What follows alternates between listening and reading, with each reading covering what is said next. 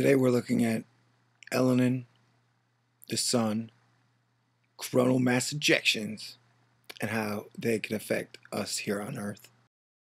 You might ask, why should I care about coronal mass ejections? I'm watching Dancing with the Stars, or playing with your smartphone, letting it be smart for you, or you're Facebooking your way to euphoria. Well, let me tell you why you should care. Coronal mass ejections are serious, and the sun keeps shooting them like a gun at Elenin. Pow! There's going to be a point where Elenin is going to be between us and the sun.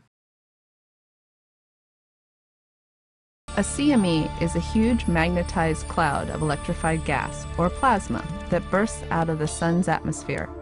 It can be as big as 1.5 trillion tons of gas and travel at 3 million miles per hour. If a powerful CME hits the Earth's protective magnetosphere, it makes brilliant aurora and can disrupt satellites, radio communications, and even our electrical power grids. On August 28th, the sun fired a double coronal mass ejection at Elenin.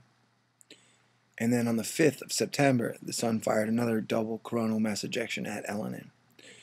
As I'd mentioned before, during a period of probably about the 24th through the 26th, Elenin is going to be right in front of us, between us and the sun.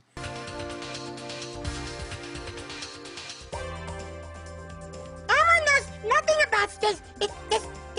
Elmo loves it. Elmo loves watching it and seeing it because it's really pretty. The truth of the matter is, nobody really knows shit about outer space. It's almost like a cell in your body, thinking that it knows everything about the whole human body. So maybe it's time we get a little humble, marvel at the universe, realize how small we are.